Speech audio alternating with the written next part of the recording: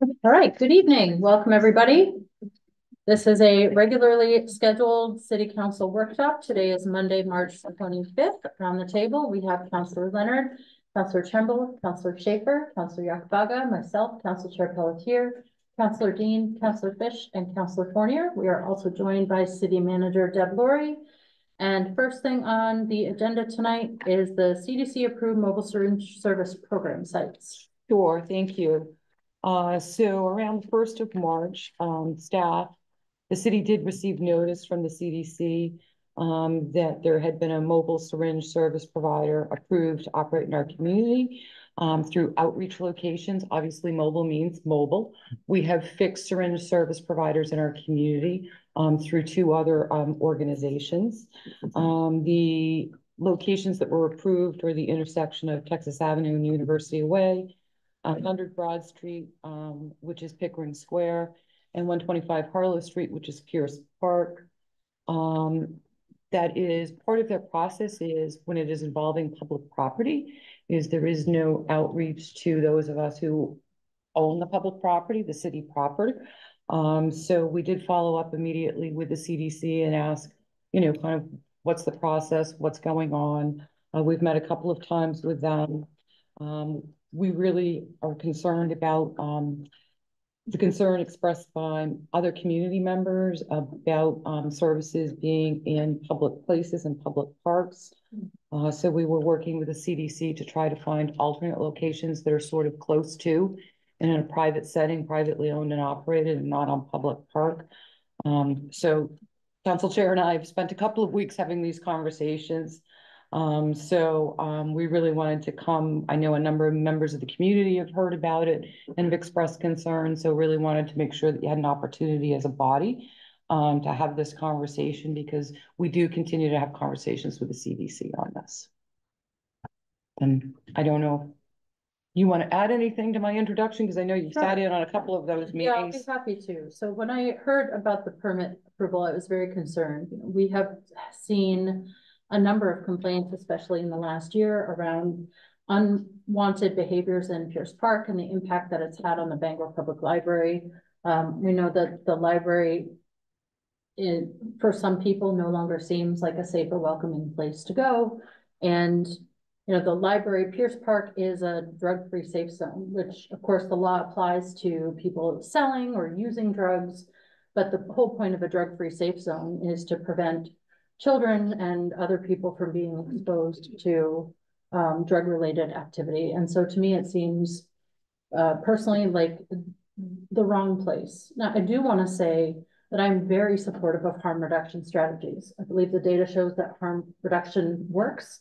I think the city of Bangor in the last year, if you look at some of the ways that we've spent our ARPA dollars, has a track record of supporting harm reduction strategies in our community.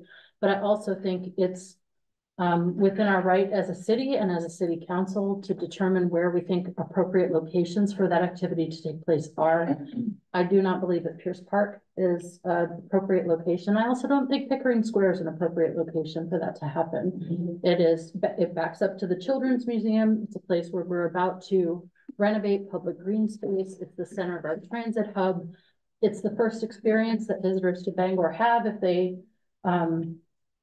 park in the parking garage. It is a major thoroughfare between the waterfront and our downtown businesses. And I think it sets the wrong tone for Bangor if several days a week for multiple hours at a time, we have people handing out needles and other supplies. My preference, and I'm just sharing you my thoughts so you can know where we've been. And then of course, you're all here to provide your thoughts as well, is that I would like us to work with Needle Point Sanctuary, who's a syringe service provider in question, to find places that feel more appropriate, where there will be less out of the major path of travel for many of our residents and visitors, and also provide people with access to the services that they need to stay healthy and out of harm's way. Councillor Tremble. Well, just on your last point, so we would like to work with them to alternative locations. Are they interested in working with the city on alternative locations? Because I agree with that. That would make sense. Yes, interest has been expressed in working with us to find alternate locations. We're do not have a meeting yet scheduled. We're sort of in a holding pattern for now, but I believe that they have expressed that they would be interested in finding locations that fit both needs. So Oh, go ahead. I just had a couple of the comments. So right now, how does this stand? Are we waiting to hear back from the CDC or? So we got an email, it was I don't know if it came in late Friday or today, looking for us to get together this week. Cause With the the- CDC is the contract holder. Mhm. And Needle Point Sanctuary is the provider. So the three of us to get together to talk about, we have given some suggestions, again, not other public property. We're happy to have continued discussions. When we first asked for alternate locations, the alternate proposed was Abbott Square, and a location along the waterfront. No, I would just agree with the council chair said. I mean, we've come quite a ways in Bangor. I mean, we've worked with Heal. We have a contract with Heal for needle pickup. So, I mean, it's been a big problem in the city, needles all over the place. So, and I think the one-to-one exchange has kind of gone away. It You has. can just, needles can be given out without any exchange now. So, and I know that Ben's here from the library and I appreciate he polled his board and it was unanimous that they're unanimously opposed to having that at that location next to the library. And I appreciate that. They've come a long way. They hired a social worker, outreach worker to try to help people get resources, and they don't see this as particularly helpful to what they're trying to get done at the library. So I support the library board's position and I support what we're doing. Councilor Schaefer?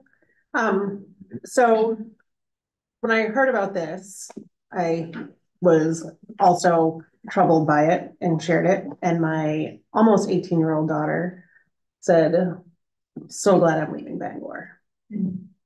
That same 18-year-old daughter, when she turned 7, was in the paper for raising thousands of dollars for her beloved Bangor Public Library. And one of my goals as a parent was, I want the librarians to know my kids' names. And they did, they knew my kids' names. They have not felt comfortable going to the library for a while. And it would be very convenient to walk down. They used to walk from my husband's office on Exchange Street and walk down on their own to the library and swap out books.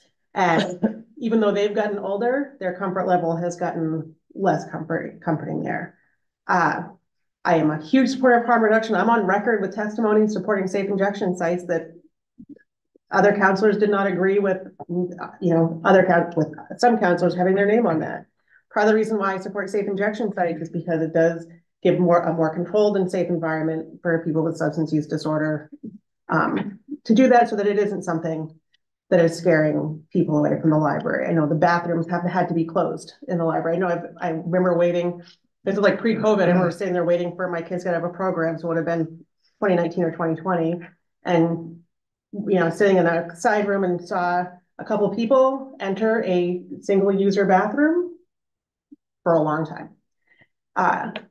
The library has been an essential part of my life here in Bangor. When I first moved to Bangor, it was actually under construction and it was in what used to be a Martin's out on Gilder Street. And there were little baskets all around town that you could put your books in, and like a Borders had a library basket to make it easier to deal with books. But that was my first trip to the Bangor Public Library and not my last, but I couldn't tell you when my last trip was because we haven't been down there.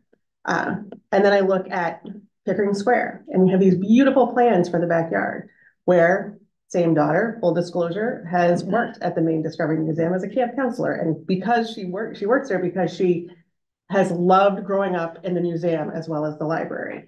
I had a membership for years because it was such a great fun place to go when you got 12 inches of snow, couldn't get outside.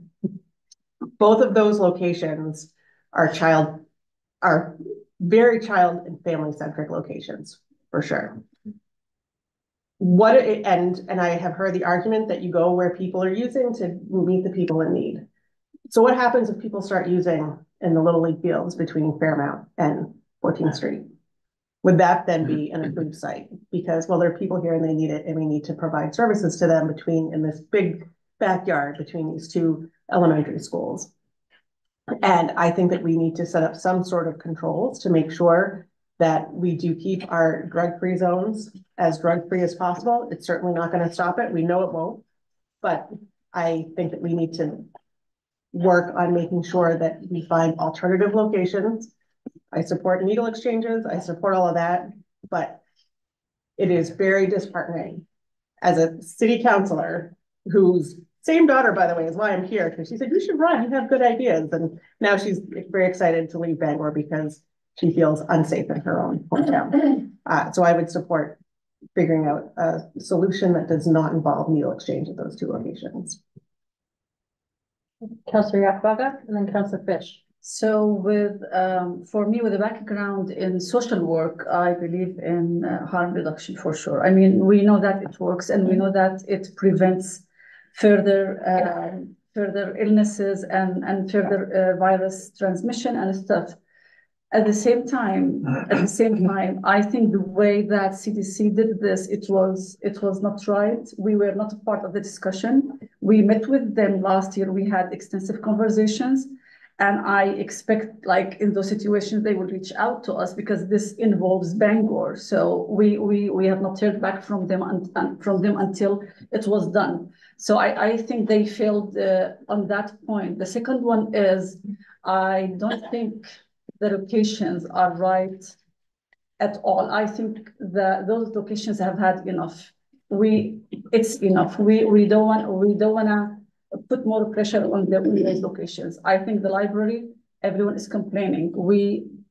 As we want to support the population, we want to make sure that everyone else is heard and everyone else feels safe. We always talk about perception. I know, and we'll repeat that. At the same time, we have to listen to everyone. It does not sound right. Even the location on Border Street. With the recent complaints from the University of Maine at Augusta Bangor campus, honestly, I don't think that is an option. If we think about it, I support that the city reaches out and suggests other locations. We want to meet people where they are, absolutely. At the same time, we can't expose children to those scenes. We have the library, we have the museum, and we have students at UMaine who don't feel safe. So I feel we have to work together with CDC. For them to come to the table and discuss this clearly with the city of Bangor to find locations that work for us as a city and for our population, while we continue to support the unhoused in our community and those who are struggling with substance use and mental health. Thank you. Councillor Fish? I too feel that I was very surprised and unhappy about this decision without our knowledge. And from my understanding, they were already told when these two locations were mentioned that they would not be locations that the city would want them at. And yet they got permits from CDC to go to exactly the two locations that we requested them not to go to. So that not only concerns me about how this happened, but what other nonprofits are working. There's a lot of great nonprofits that are working within our city that have been very helpful. And I think they work collaboratively with us and let us know what's going on. And, I've heard a few stories in the last 2 weeks about other situations with some nonprofits. So I don't know how we as a city and a council can get better regulation or better control and demand a little more disclosure and especially be part of decisions made as serious as this. I too want to protect the spread of hepatitis and HIV. I think clean needles is a very big part of that and harm reduction for not only our vulnerable population, but our first responders. And I don't know that having 3 mobile sites where they want to go without our knowledge and consent is definitely not something I can agree to. So I don't know what we can do. Maybe we work with our city solicitor and we as a group come up with some kind of ordinance, a regulation or something that gives us a little more control so this doesn't happen. Thank you, Chair. Does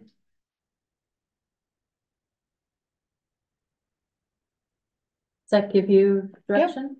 Yep, I'll continue to have the conversations with CDC and see if some of the alternate locations, keeping in mind we don't want to create distance as a barrier.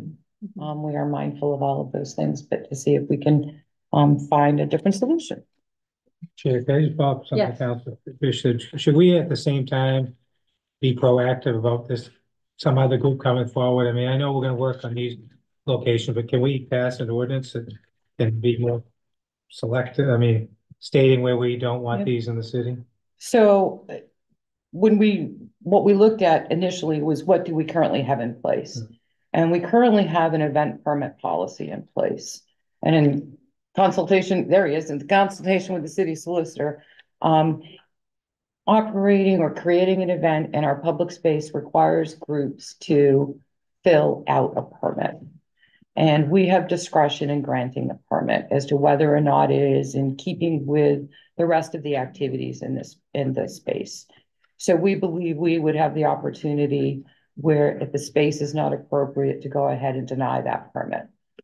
This group has pulled permits occasionally. And it has never included syringe service or syringe exchange in their description of their events. So it is certainly one thing that we have, and I think Dave had some suggestions as to if that's the avenue we want to pursue. Sorry, Dave, the city solicitor, as to some potential small tweaks we'd want to make to that policy. I have a question, please. So we supported HEAL with ARPA. So Yep. I mean, we have already been working on addressing these issues and working in downtown area. So I don't see why now again in the same areas that we already have, HEAL working. So I don't understand why again. So I think the distinction is that these are mobile syringe service programs. So they are going to people. A conventional syringe service program requires individuals to go to them. And going to them is not always as easy for someone. I do think that perhaps that changes. I don't know if anybody had a chance to go to the Heart Open House today. I had it on my calendar, but didn't. So, okay. So we all had good intentions. So my understanding is HEAL believes that I think they're on track to open. And Josh, if you're listening and you're not really ready to open next week, I'm sorry. But my understanding is they're ready to open April 1. And that will provide indoor space. Part of that program was acquiring a vehicle so that individuals so transportation would not be a barrier. I did share that information. CDC wasn't aware of that. So I shared that with them late last week and said, oh, by the way, did you know we did this? And I believe they're on track to open April 1. So I believe April 1, there's some additional alternatives to individuals who are in need of syringe service programs. Because it's not just an exchange, it's not just syringes, it's testing, it's educational, it's access to services, it's connections. So I think the timing is good for what we're doing. And which says there has to be more collaboration between all of these agencies. I mean, we're back to the same exact arguments. Yep.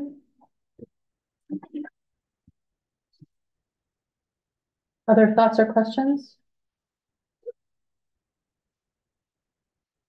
Okay, next up is homelessness protocol. Yes. So I think folks remember, you may not remember, depends on when you came on. In 2021, the state of Maine adopted a requirement that every law enforcement agency in the state adopt a homelessness crisis protocol. And we had to do that at the direction of the Attorney General. Bangor, and I think it wasn't too long ago, BDN did an article on everybody, and I think there were only 2 that didn't have one, if I recall correctly from Sawyer's article, and Kathleen's looking at me going, I'm not sure. So I'll just say that, so every community has one. They all look virtually the same because we have modeled them off of the same requirement of the AG, which is what we've done. It really didn't alter too much what we were doing. Obviously, we have a larger concentration of individuals who are unhoused in our community. So there is sort of a perception that it looks different in Bangor than it does in Orono or Hamden. And some of that is just related to scales. The policy does allow for law enforcement to use professional judgment. Our officers employ this every day. It's done through observations and discussions, and that's a determining factor in identifying what our response will be. There was a flyer recently created that states that cops should not arrest you for or give you a citation for any of the listed crimes. The listed crimes were the ones that were identified by the state legislature. That is not true because it is at the discretion and professional judgment of our police officers. I will say when we first talked about this in 2022, we were really, and we remain committed to connecting people to outreach, connecting people to resources, connecting people to a pathway. But I sense that people don't feel that that is enough, that perhaps there isn't enough accountability, if you will, occurring within the community.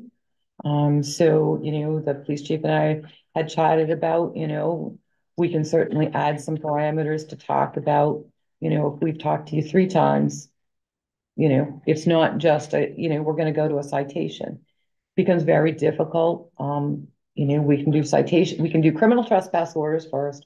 Criminal trespass orders will bar an individual from being in a particular area. The good thing about a criminal trespass order, which kind of tries to dovetail into this law, is it does not become part of your criminal record.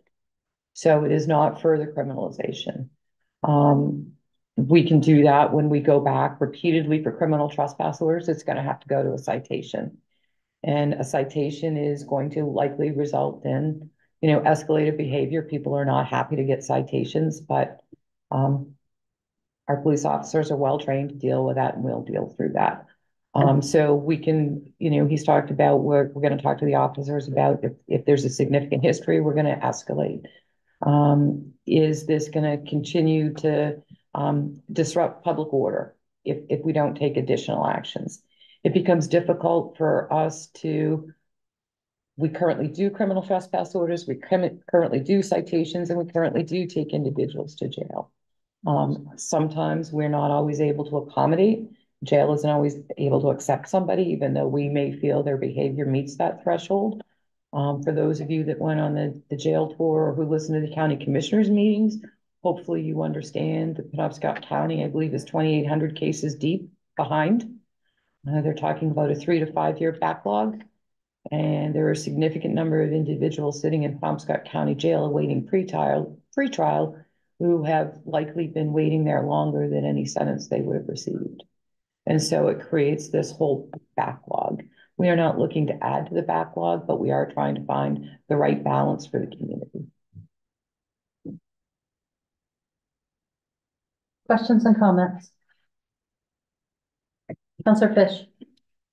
I think, the protocol that was, I guess each municipality had to come up with a protocol, and the state gave us suggested guidelines. We had to follow the guidelines. That you had to follow the guidelines.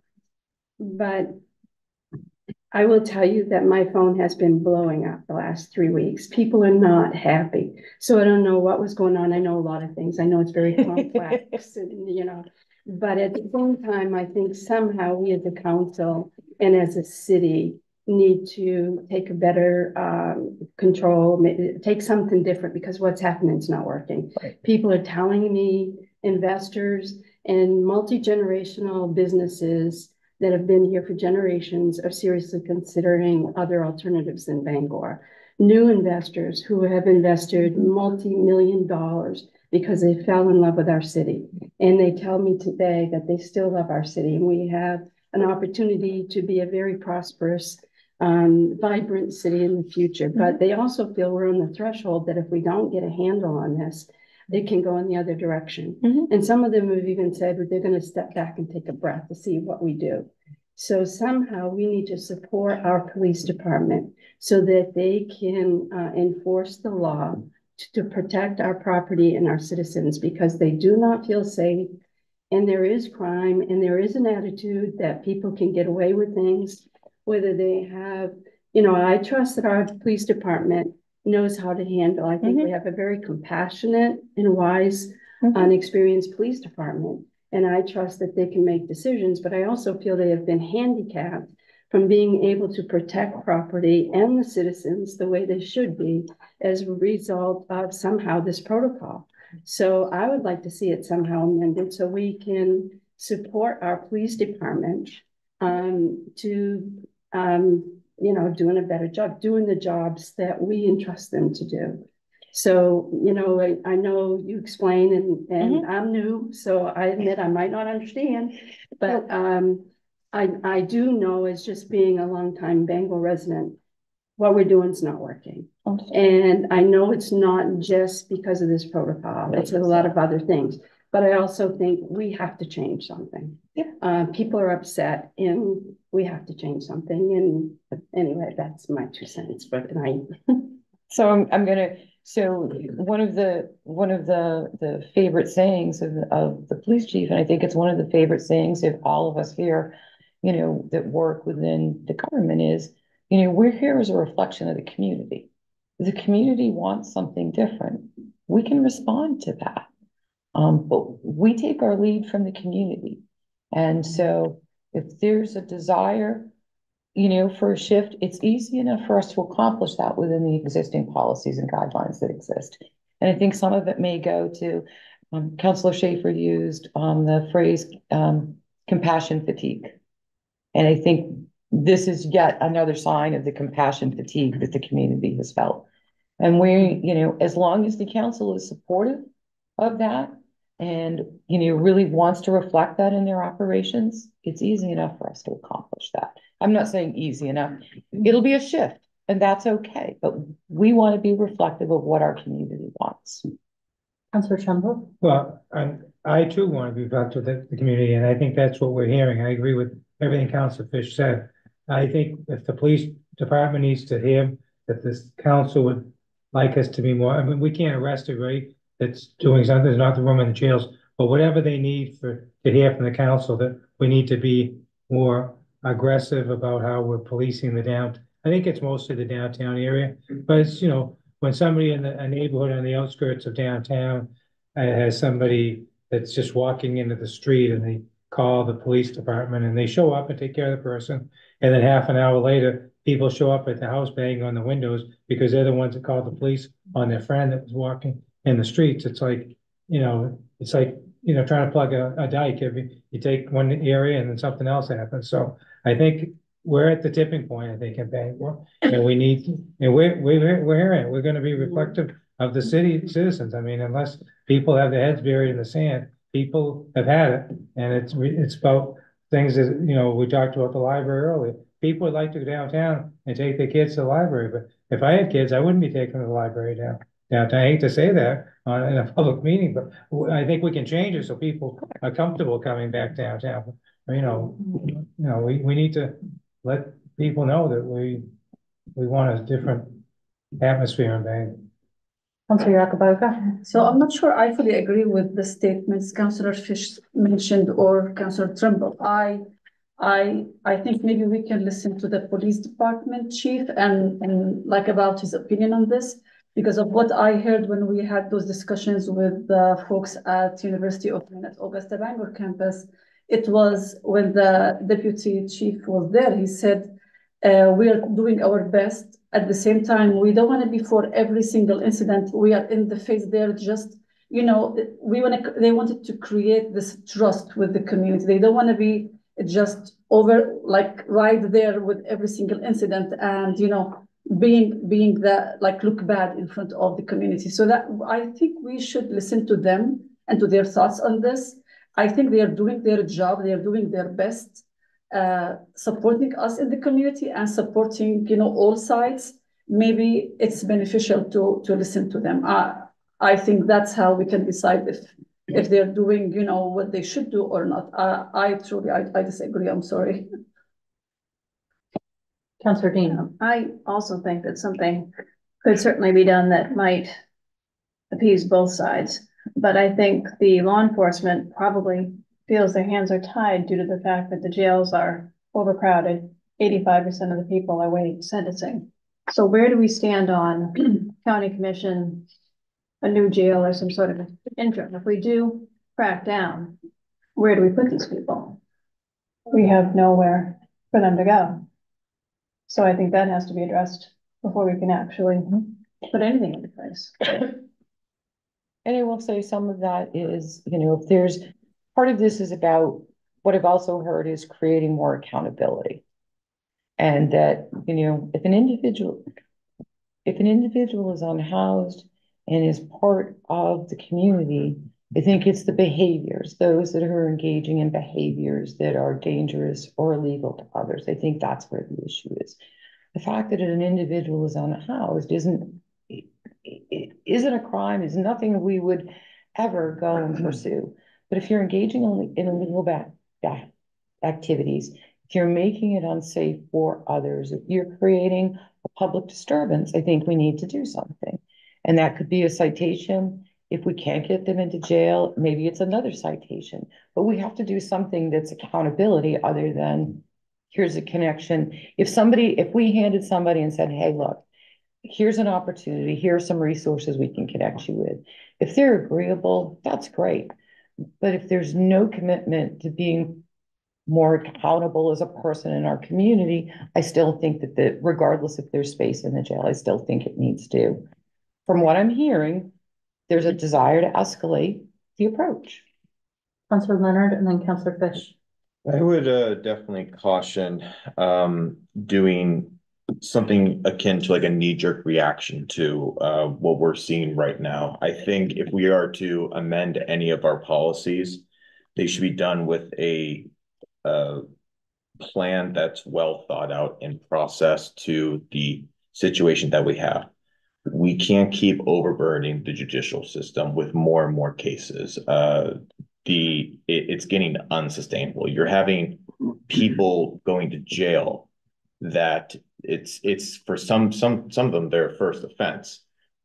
They have to spend the night in jail for something akin to like 5 hours of sleep with no lights on, and we expect these people to be ready to go to court the next day because of the backlog of people that are trying to get into to have their first hearing. In some cases, there are some people that are in jail that because they've been waiting so long to hear their case, their bail has actually been reduced. Some of these individuals are people that should not be on reduced bail, but because they are actually violent criminals.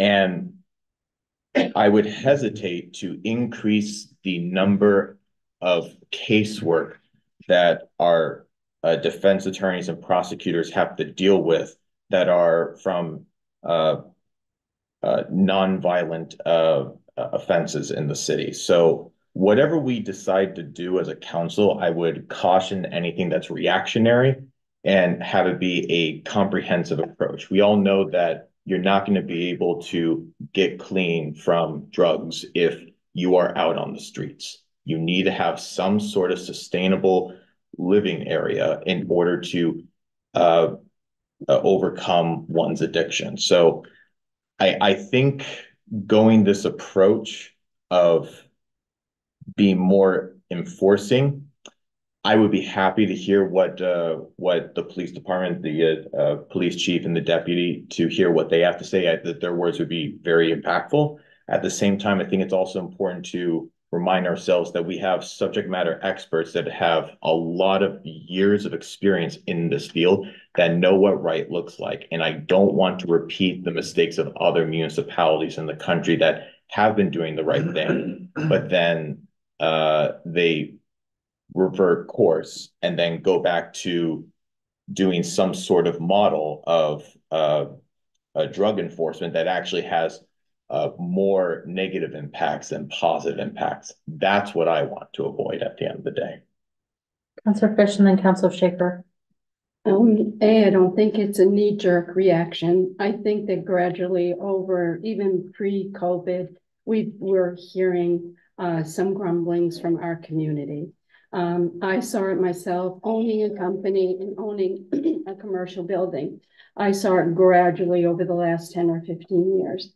And I'm not advocating that we, tell the police to be the Gestapo and be out there and be very enforceful. I'm saying I think we should support them. And I would like to also hear from Chief Hathaway to see how we can change things And I don't think we need more research and take another year or 2 or 3 or 4 or 5 for other experts. We're the experts. We live and we work and we play. We have family. We know our police department. We know our people. We're the experts. We are the ones that should be making the decisions. And we should be the ones to not be too afraid to make decisions now.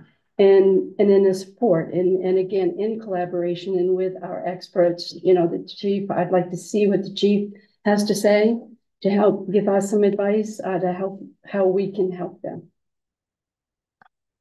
Councilor Schaefer? So this sort of reminds me of parking tickets. And I know that like pre-COVID, we had done this thing, we were gonna do the, but we're gonna do the boot, that if you were a scofflaw and you had dozens of unpaid parking tickets, because there's a lot of people that do, they were finally gonna lock down your car and you'd have to call Hamel off to be able to move your car from its spot. And then we switched to a barnacle. Has it ever been deployed? I think it was for a brief period of time, but it's coming back. Okay, so A different solution is coming. and so I bring up that example because great, we've become more we start making more arrests, we start issuing more citations, but there's no place to put them. So we're adding to the court cases. It's like when you don't, I mean, I see both sides of it. When you don't throw a barnacle on someone's windshield, Correct.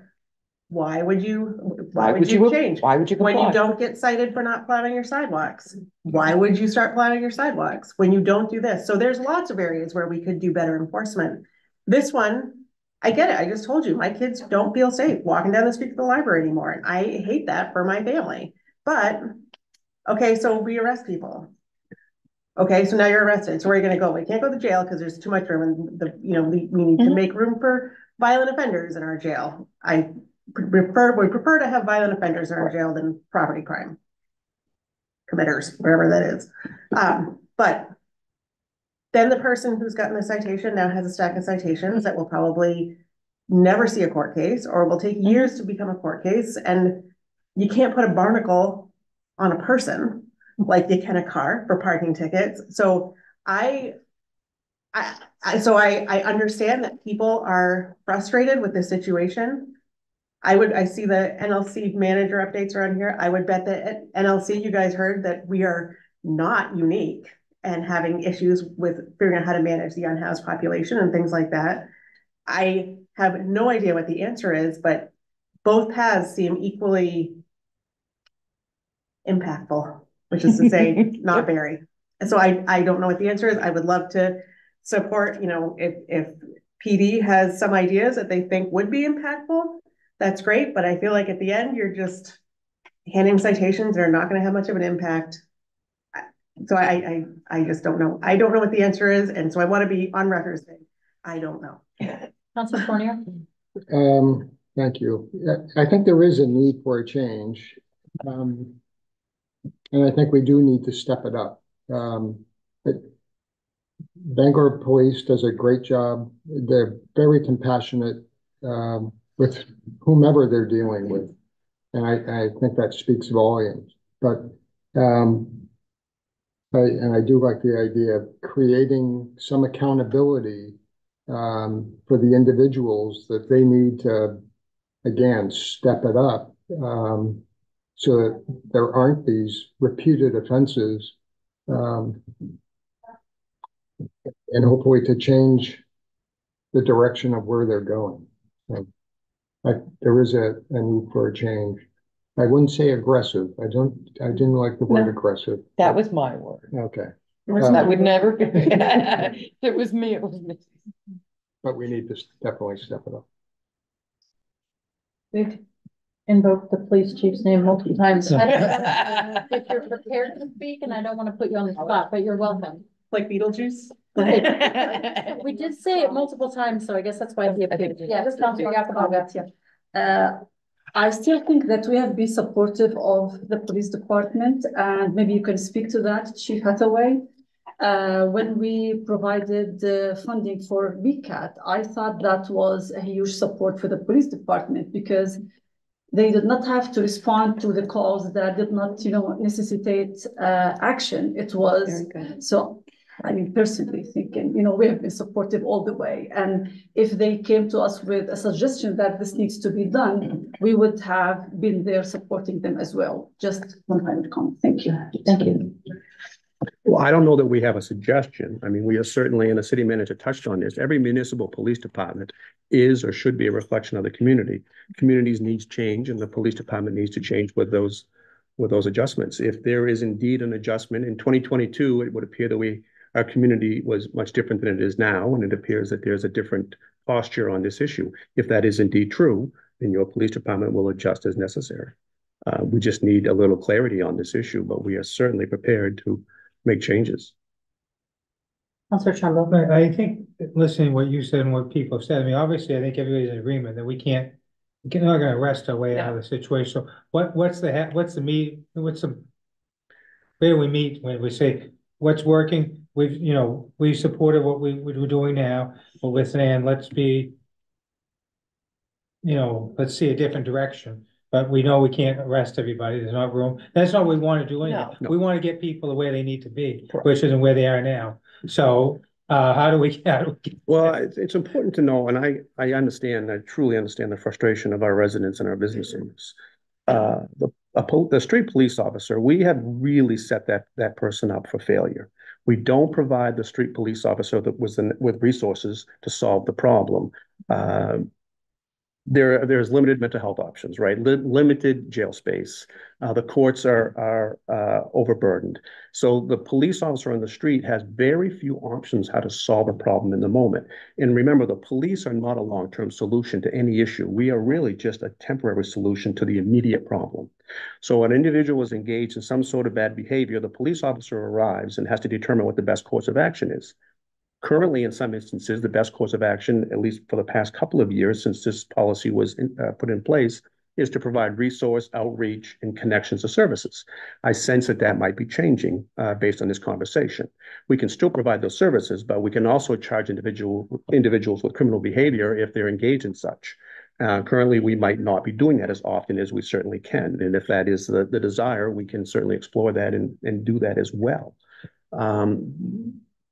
But there is no simple solution to this. And when I think about being a police officer, a young police officer, we didn't have these challenges that we currently have. And I do wish that I could give the police officer in the street all the tools he or she needs to fix a problem, but we don't have that in place. We just simply do not. So we have to try to find solutions right now in the moment to try to solve the issue. And when we pull away from a situation and the business owner says, well, they're the police, they didn't arrest the person, they did nothing again, I'm irritated with them. Well, we might not have a situation where we can place that person in jail. Their behavior might be such that it didn't require an arrest, and we are unable to find a suitable placement for them for mental health treatment. The hospital is not the right location. We don't have a lot of options. So we're always trying to find the right balance, always trying to find the right balance between the individual that's in crisis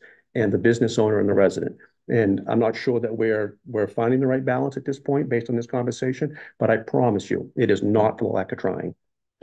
And I know that. And I think I just wanted, hopefully, when you leave the meeting tonight, you know that you've got the support of the council and that we want to give you the resources you need. And it bothers me awful, like when Councilor Schaefer makes reference to her daughters not feeling safe downtown. And this wouldn't be the first time I've heard this, unfortunately. And I truly understand that. And it does bother us a great deal when we hear those stories.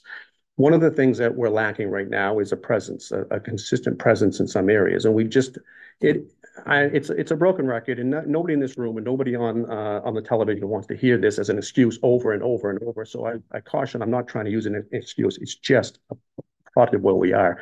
It is a staffing issue. If we were fully staffed, I promise you, we would have a much more robust presence downtown daily. And we are trying to figure a way to do it with per diem officers, retirees, part-time. We're trying to find a solution to the downtown issue. It's not for the lack of discussion. I promise you, we discuss this all the time.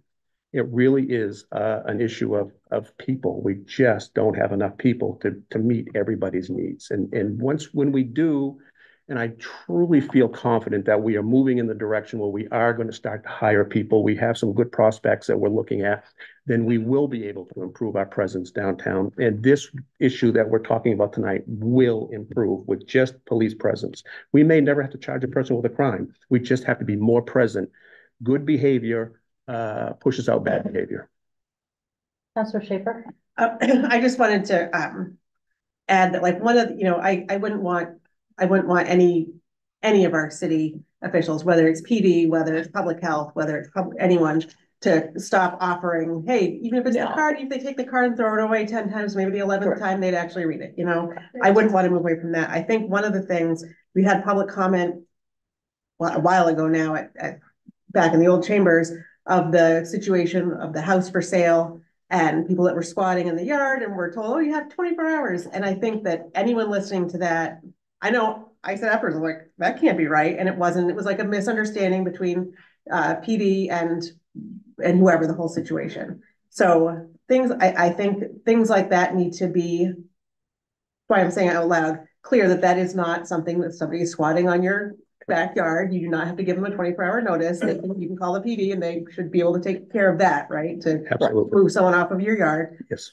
Things like that. And the little card that went around was alarming because it showed like somebody breaking a window and going into your house and saying, hey, this is totally fine. You won't get arrested if you do this. Not the right approach from that organization.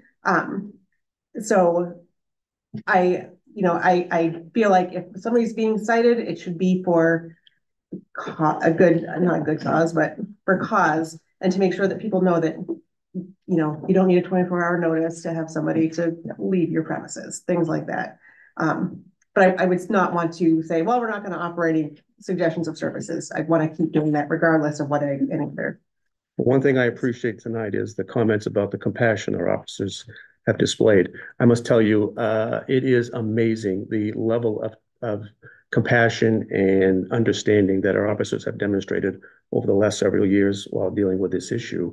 And not that we would step away from that for certain, but if we can be a little more direct with some of our responses, and if that's the most appropriate way to handle this issue, then we most certainly will. I do firmly believe that an increased presence will help solve this issue, and that is directly related to staffing. And I'm pretty confident that we're going to move in the right direction with staffing. Can I follow up on that? And that's the other thing. I would really like, even if it was, even if there was sort of a downtown officer for a few weeks, or just if we don't have a body. I wish that we don't have a body. Yes. And so I know staffing is an issue, but we used to have a downtown officer. I think that'd be a wonderful position to get refilled. We had a staff meeting this past Thursday, and it was an agenda item. How do we create the downtown walking officer again? How do we do it? Mm-hmm. Can we get to that point? Is there something we can do without currently to make that happen? We're always looking for ways to shift manpower, shift staffing, and this is a topic of discussion. Will it happen before summer? I don't know. Would we like it to? Absolutely. Yes. But that's something that I just want to be on record, is that I would support, just because I feel the same way. That's why I was so excited about the renovation of Pickering Square, because you're making a place that people want to be doing good things. People who are doing bad things will not be there as much. So thank you.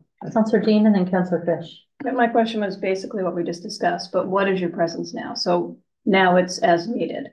There's a patrol car assigned to downtown. What we had at one time was an officer dedicated on foot that walked on foot downtown. So ideally that would be what we. Oh my gosh, yes. If we could do that again, that would one yes, officer downtown. It would be fantastic. Yes. It at some point we'll have the staffing to accomplish it. It's not a financial issue. It's more just a matter of trying to find that person. We don't have adequate staff to actually staff most days our regular patrol routes. And are those routes more important than our downtown? Yeah, they are. We divide the city up into 6 zones. We need to fill those 6 zones so they can to respond to calls. Mm-hmm. The downtown assignment would be a 7th zone. Can we accomplish it in time? I think we can. Yeah. Thank you. Chief Hathaway, I know that I have a soft spot for the PD, so I wasn't trying to blame you guys, as you know. Yes. But I was just expressing what I've been hearing. It's been a tough couple of weeks. So So I do appreciate, and I have to tell you how impressed I was to ride around with your community outreach officer and spend quite a bit of time with her that day and to see what your staff has been trained to do and how compassionate they are and how skilled they really are and the relationship and liaison that they have with other services to be able to connect these people. I was pretty impressed with that. And so I think it's just wanting to know how we can help the department. I think somehow I've gotten the impression, and I think a lot of people have, somehow with this protocol, your hands have been somewhat tied. And I know it's a mandate from state, but there's other complex issues also playing into that. And I wanted to know, I know downtown came to us a few weeks ago about Streetwise or some type of downtown project that they're hoping to get some funding for. And they've come in a couple of times asking for that. And that would be a private thing with the downtown businesses, but maybe there's something in collaboration. I do think we need an officer down there. But would the department be receptive in looking at those types of ideas and working in collaboration? Yes, absolutely. Where you're short staffed, maybe we could take that idea and build on that or think a little outside the box. Oh, for sure. I think anytime we have ambassadors or somebody downtown that's keeping a watch over things, for sure, we would support that. Yes. And I think a program like that might work very well with a downtown walking assignment. And I can see that working in partnership very well. And what could we do immediately that you think could help your department? This conversation. This has been helpful. I've talked with the city solicitor, and we can provide officers with some clarity with regard to the protocol, number of responses, repeated behavior, whether or not the actions are detrimental to public order, things of that nature that we can provide officers greater clarity so they have a better understanding of maybe what we hope they can achieve.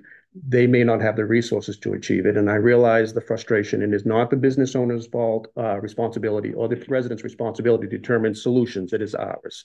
And we will continue to try to find those solutions, but they're not always there. They just don't always exist. But it is incumbent on us to try to find those, and we'll continue to work at that. So even though I know we don't have the judicial system, the court system, and the jails don't have the capacity to handle a lot of arrests, do you think just engaging with these individuals to tell them this behavior is unacceptable, maybe just a little more interaction might give them the idea it's not necessarily tolerable? Yes, that's the idea of increased presence. Increased presence, for sure. I mean, literally, we've done this in other areas of the city parks and so forth, where good behavior does indeed drive out bad behavior. And an increased presence, whether it be ambassadors from a private program, or whether it be police officers, will indeed improve this issue. Thank you. Okay. Thanks. Last question, and then we'll move on. I think I remember Bar Harbor used to have like security, not necessarily police officers, but did they not have security? Well, I knew they have a walking assignment downtown in the summer. I do know that. I don't know about security. Is that a possibility, or do you think that it needs to be a police presence? Would security officers work? Well, I think that's akin to what we're talking about here with this ambassador program. Yeah, I don't know if they have that capacity though. I think it probably takes more conversation. I think in a perfect world, if we could align the two programs together, that would work. Thank you. Thank you. Good. All right, we'll invite the city solicitor up to the hot seat. Oh, yeah, let me get out.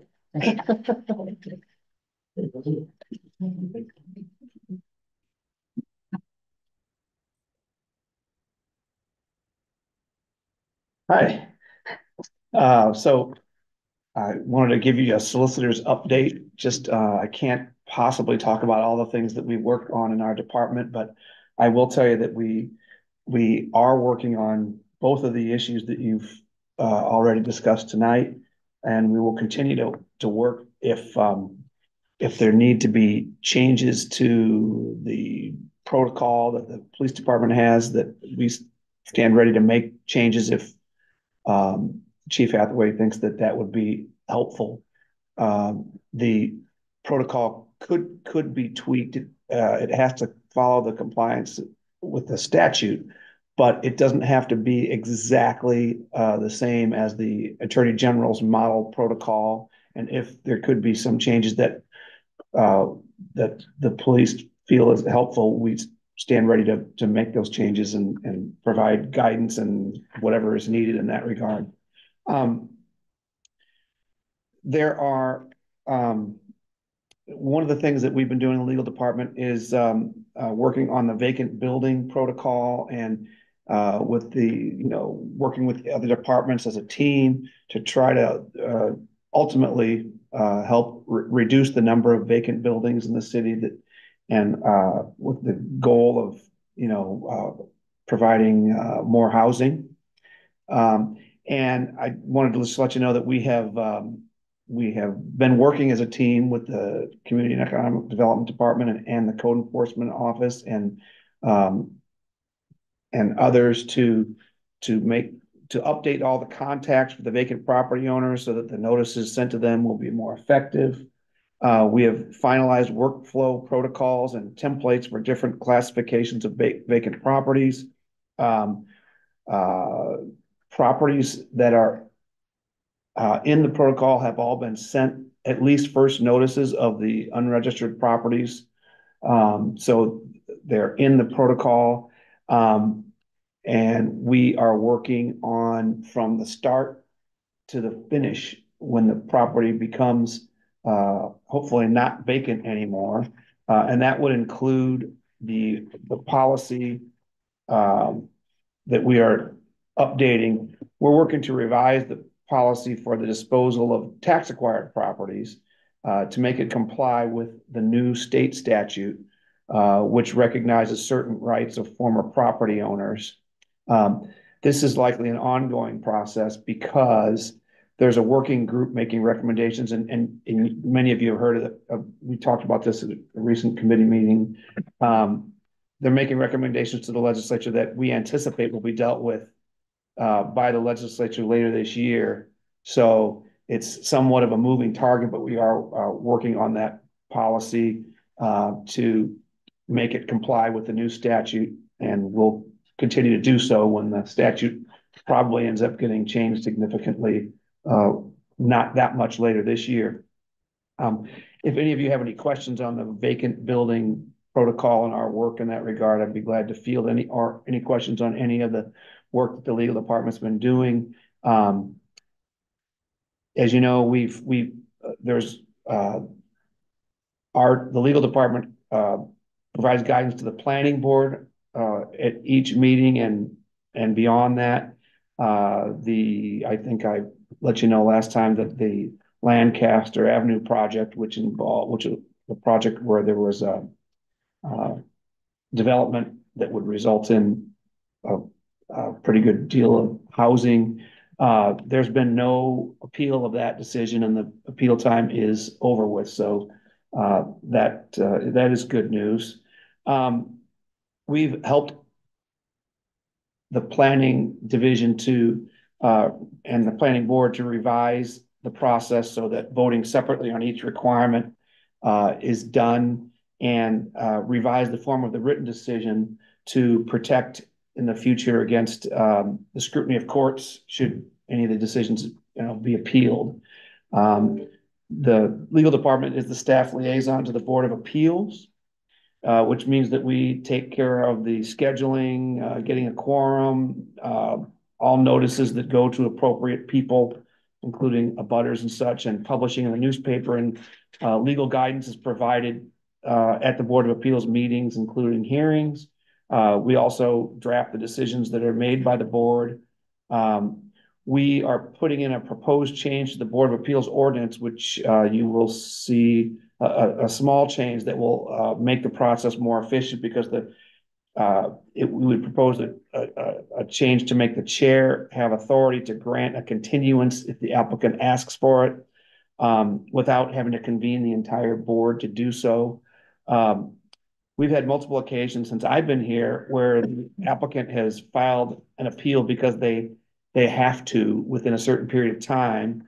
They wanted to preserve their ability to do so, but they wanted and needed a continuance to hopefully resolve the violation without the boards having to hear the matter. We've had to we had to convene the board each time to grant the continuance. And so the change that we're proposing would allow the chair to do so. And I think it would be good for everybody. Oftentimes when these continuances are granted, the matter doesn't end up coming before the board because the violation or whatever it is resolved. And then there's no hearing at all. So that I think that'll be a good, easy change to make. We've had a number of appeals to the Board of Appeals since I've been here. I understand a good deal more than occurred in the years prior to my arrival. I don't know if that has something to do with coming out of COVID or whatever, but there have been a number of those matters. We're always working on any number of contracts, responding to Freedom of Access Act requests. And that involves pretty much any and all of the departments in the city. We're always doing quitclaim deeds for transfer of property back to landowners who have paid their taxes, sewer, and stormwater bills. And a myriad of issues are brought to our department from various city departments, needing legal advice, guidance, drafting, and input. And that is ongoing. We are fully staffed, as you know now, with 3 individuals. Everyone is doing very well, in my opinion. We've assisted many departments to negotiate, draft, and finalize and execute a myriad of contracts recently, including stuff like solar array decommissioning bond forms, declaration of environmental covenants, website licensing agreements, community connector contracts.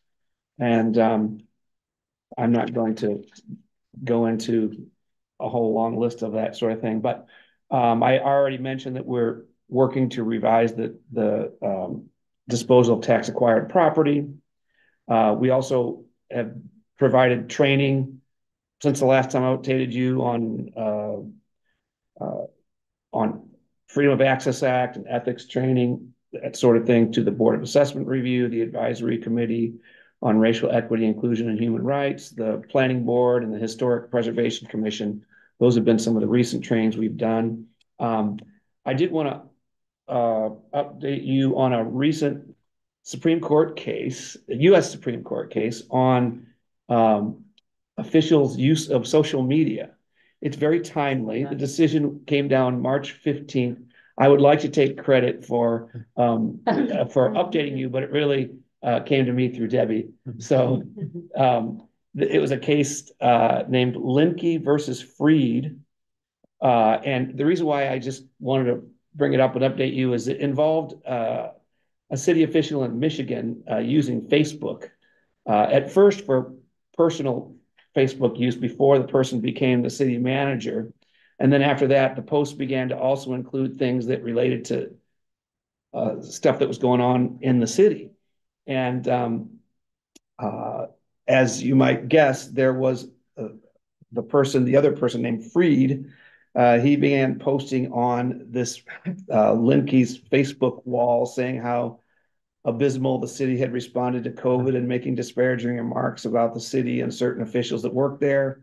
When Linkey deleted those posts and later ultimately blocked Freed from posting on the Facebook account, Freed sued Linkey and the city, saying that Linkey's Facebook page was a public forum and that Linkey, acting under color of governmental authority, violated his free speech rights. So I just wanted to let you know that's what happened in that case. The Supreme Court's decision was favorable from the city's perspective in that it said, in order to prevail against the city, they had to show that the person had actual authority and also was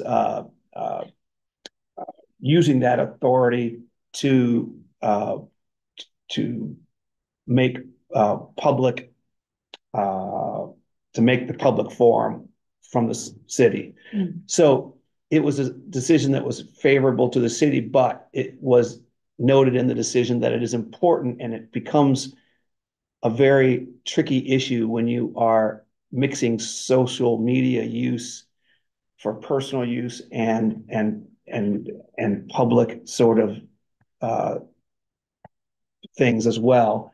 And so in looking at my first glance of this decision, or my first review of it, I don't see anything in our ordinances that would need to be changed. I think that the ordinances go a ways to try to make sure that city councilors, for example, indicate on their social media accounts that this is personal account and these are my personal views, and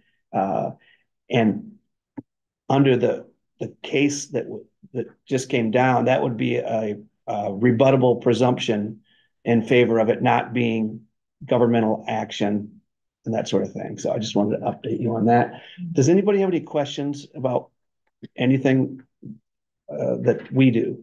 Councilor Fournier? Without getting into details, but how are our friends on Columbia Street working it out? We have progress on that, and it's a complicated matter. And we anticipate that there will be work undertaken to repair the situation. Right. If it isn't, then we have in place the action needed to ensure that it gets done. That it gets done. Yeah. Good. And yeah, that's as much as I can. Other questions?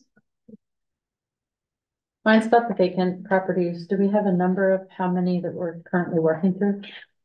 Yeah, that is always a tricky thing, because I mean, I can tell you that right now we have 41 properties currently on the list, but that is, I don't want you to get too excited about that because it's another reduction from last time. Mm-hmm. But part of what we're doing with the protocol is to make sure that properties get onto the list in an expedient and efficient way. So in doing what we do, if we're doing it right, that list is going to be added to. And so I don't want you to get unduly optimistic, but that's what it's 41 properties on the list now. 15 of those are registered and current, and a 16th attempted to register and pay the correct amount, but didn't pay the incorrect amount. So that's those numbers have come down. There are 4 of them that are currently owned by the city, so we're in the process of doing what we need to do to make those properties not vacant anymore. And so just currently a snapshot today, 21 are unregistered and not up to date. But again, those numbers are going to change, and they may change going up as a result of our being efficient and more efficient in getting properties onto the list. Thank you. Anyone else? Okay, thank you very much. All right, appreciate the update. Moving on to the Parks and Rec feasibility study discussion. Oh, there he is. Parks and Rec. Parks and Rec was patrolling the hall. I saw that. I don't know if I dare sit in this chair with this team, case solicitor and police chief have occupied. I'll give it a shot. I'll give it a shot. Yeah. So as you see in your summary tonight and up for adoption at your meeting tonight, is the final product of our draft report of our feasibility study for the Parks and Rec Center and Sawyer Arena.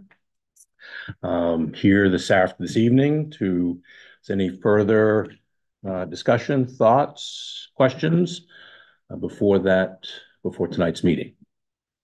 Councilor Trumbull. No, I mean, we were presented with this a while ago. I think they did what we asked them to do. Yep. Right. The only thing they didn't do was come forward with a blank check, so everything. I haven't seen that yet. I don't recall that in the contract. Yeah.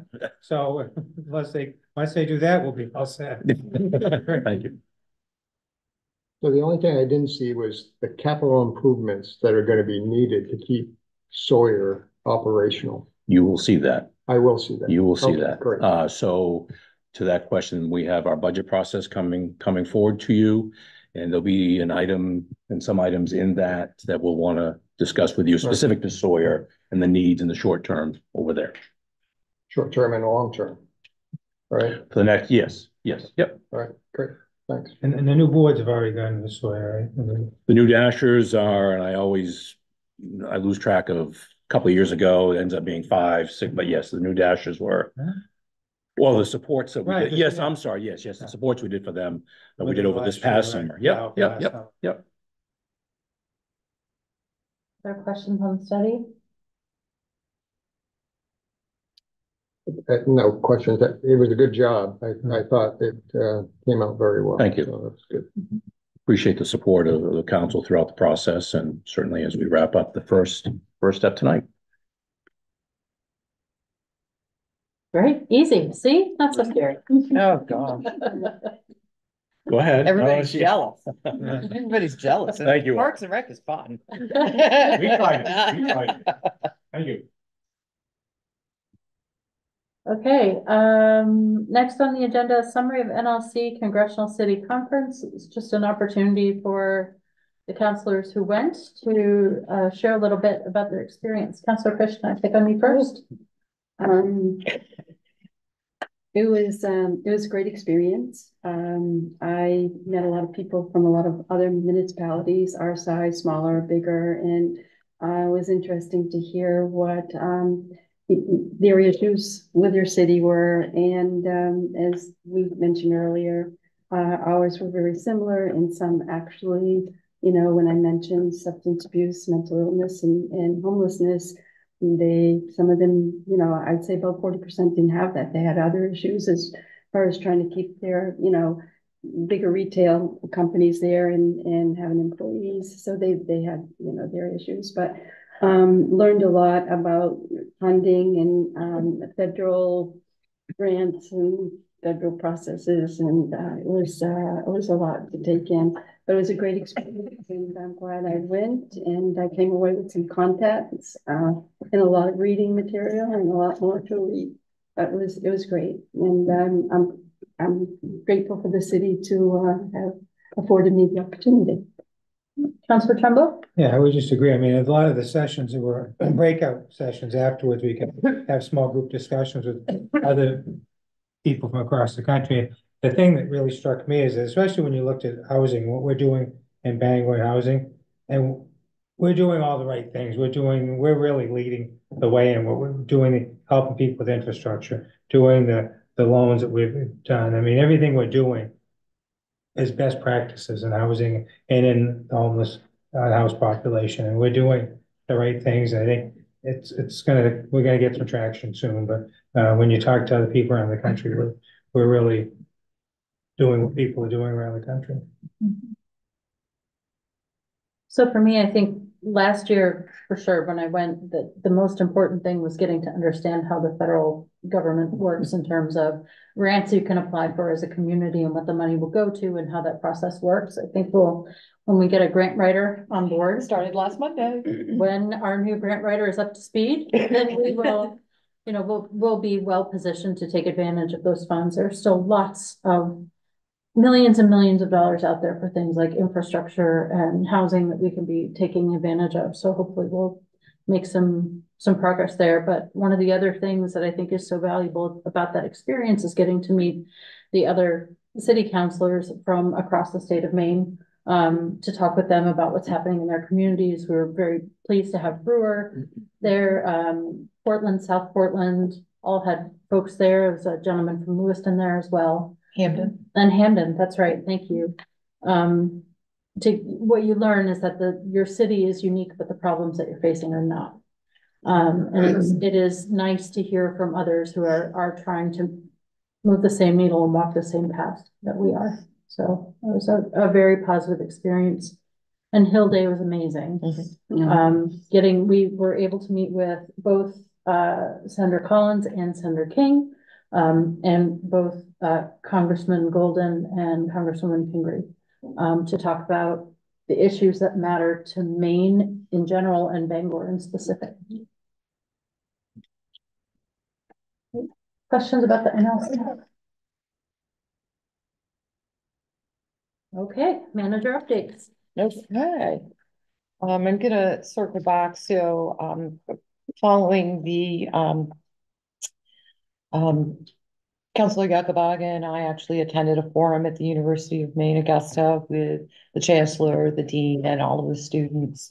A week later, Chief Hathaway, Council Chair Pelletier, and I also met with the chancellor and the dean, discussed their concerns and discussed ideas about how to support the safety of the students as well as those within the encampment. The university shared a significant number of additional steps that they have taken, and they were pleased to hear this kind of rolls into the next item, but we are doing another cleanup within the encampment later this week, so they were pleased to hear that. We continue to remain in contact with one another. I get an email from Dean Sifter today. So we continue to have those conversations. Obviously, we remain committed to participating with them in any way we can to offer assistance. And Councilor Yakabaga, you referenced a concern. So the intersection of Texas and University where the syringe service program was approved, that is not city property. That property belongs to the University of Maine, Augusta.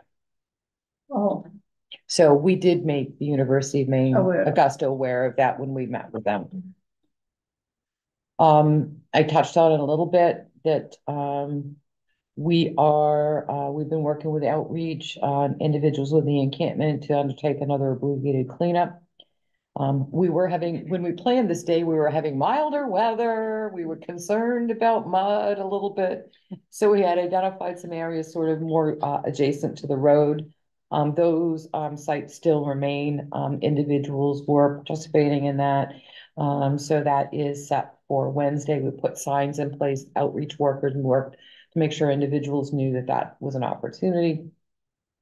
We also have a couple of campers that we feel are abandoned, and that abandonment is based on feedback from the outreach. So we're going to be posting those as abandoned property as required under state statute. We are anxiously awaiting final legislative actions in Augusta that may have an impact on our community, specifically funding of general assistance and shelters.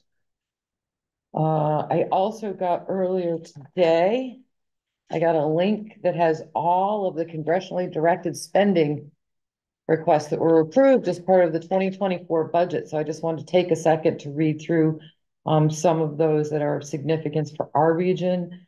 There was a $5 million education to the Bangor region wide to provide housing and healthcare services. So that's in support of their new facility.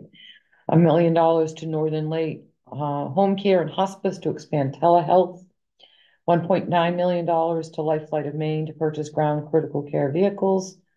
$467,000 to Wellspring for the expansion of substance use disorder treatment beds. $366,000 to Bangor Nursing and Rehab Center to renovate critical spaces to increase safety. $704,000 to Maine Air National Guard for repair of Whiskey Apron. Just under $1 million to the to Husson University to purchase new equipment for STEM fields. Just about $1.1 million to Northern Lake to support cancer patients. $370,000 to Heart of Maine United Way to expand early childhood intervention. $1.5 million to St. Joseph's Healthcare to repair and modernize the ER department. $270,000 to Eastern Area Agency on Aging to develop additional access points. $1.2 million to Wabanaki Public Health to create community spaces for Wabanaki culture. $300,000 to the city of Bangor for the site feasibility analysis of Maine Science Park. $1.4 million to Maine International Guard to repair hangar access apron. $239,000 to Penobscot Theater Company support improvement and upkeep of the Bangor Opera House. $100,000 to the Bangor Historical Society for the Thomas Hill House portico restoration, and just under $2.2 million to the Challenger Learning Center of Maine for space mission education simulators. Now I'm going to come back and talk about University of Maine. There were a number of University of Maine initiatives, many of which obviously will have an impact on us. $3.3 million for their Rural Educator Resilience Project. Just over $3 million to develop a PhD program in the School of Nursing. $4 million to build a childcare facility. $4 million for BioHome 3D, scaling up the technology to address critical affordable housing shortage in Maine. $10 million for a Forest Biomaterials Innovation Center, Sustainable Packaging Institute. $5 million for an environmental analytical laboratory modernization and expansion. So all of those are good for our future. So I wanted to share those. Also wanted to remind folks that this is the week of we're doing a lot of public meetings this week. So we have put out notice that we're kicking off our public forum on public bathrooms this week. So Wednesday night, it will be at the Fairmount School on 13th Street. Thursday night, it will be at the Cohen School on Garland Street. And Friday is our inaugural Coffee with the Council at the library atrium. So a lot of things going on this week. And that's it. There's one more thing that, sorry, any questions or comments for the city manager?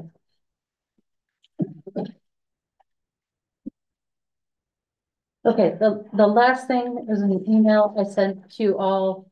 So when we were at NLC, I was informed by the mayor of South Portland that there is a Maine Mayor's Council Consortium Coalition. Mayor's Coalition. Thank you. I knew it was a C word. Where the mayors of different cities in Maine get together. I believe they actually use the dues to hire a lobbyist to go and talk about specific issues in Augusta. And there's interest for the city of Bangor to participate in that. It's something that I wanted to bring to all of you because if I were to attend this year, it would be on your behalf. And so we would also need, I think the dues are minimal. It's like $3,000. It's not very much. But I do think, one of the themes that Councillor Leonard has been talking about is creating cooperative relationships with other departments and legislators and municipal councils throughout the state. I think this is a really good opportunity. And if we decide to stay in, of course, whoever becomes mayor in November would have the opportunity to participate as well. So I wanted to bring that to you for your vote and see if you want me to pursue that. If not, we can talk about it again in November when whoever the new person is. My only comment is I know we were part of it before, and I think it was when Councilor Nichols, or maybe it was Davitt, somebody at one point said that Bangor was not getting any benefit, that it was really focused on, maybe it was focused on Southern Maine. I know that there was something that made us, we were part of it and made us back out of it. And I don't know what that is. So that's my only hesitation, if it is going to provide us value now that it didn't provide then. But I would check back into some of the institutional history on our maybe you already have, but with our work with that group. That's all. Okay. And so Bangor was one of the inaugural members of the Mayor's Coalition back along. So we were actually one of the founding members. So we were in it for quite a while, and I couldn't figure out why we had left. So that was helpful. I will share with you that there was a period of time that we left Maine Municipal Association because Maine Municipal Association was not viewed as advocating for topics and positions that the city felt was important. So we're back in both. So I think we can reach out to the two counselors specifically that you talked to and see if we can figure out. I can't remember, was it? Yeah. Yeah, I was asked. I passed on it. It just seemed to be much more political. And that wasn't an area I wanted to go down. Maybe it's changed. I know the head, or the previous head, I think he had been chair for a number of years. And may have been it for yeah. So my 2 cents on that. Anything else for the good of the body?